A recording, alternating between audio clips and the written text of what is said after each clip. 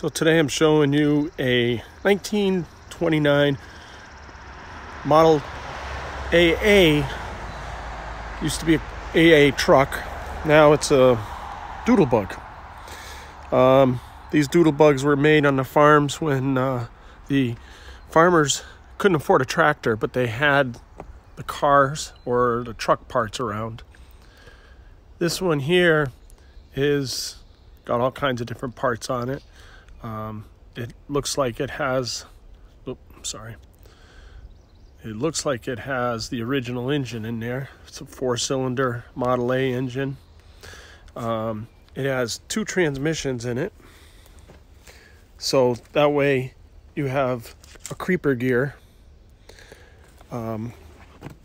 This one's pretty stripped. They didn't really need much when they were using it on the farm. All it was to get around and pull stumps out or just get them from one place to another.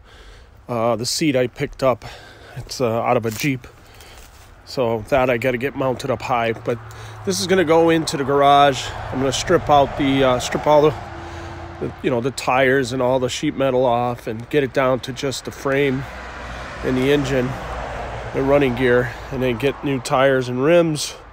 I don't know what I'm going to do, if I'm going to paint it up some wacky colors or what. I like to get it where I have like a pickup truck bed on the back, just maybe like a 4x4 box on the back. That way when we're at some swap meets and tractor and engine shows, we can drive around and throw parts in it and whatnot. But it should be fun. I don't think it's going to be the easiest thing to get going. I don't know when the last time it ran, but it should be interesting. Another fun project, along with the John Deere that's gonna come in and get painted this year. That's a 1948 John Deere L.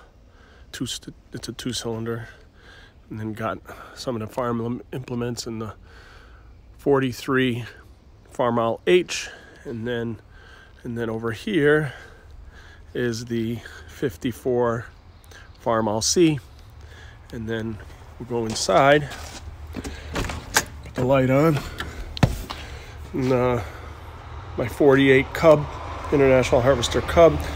That one I got some throwout bearing problems I got to work on. I did a clutch on it, but the throwout bearing I made it too tight and screwed it up. So I'll fix that. I might just put that outside for now. So we'll see. But yeah, that's the fleet of tractors and whatnot. Enjoying life. It's a different time right now. I'm home a lot, so I'm trying to get some projects done. And that's it.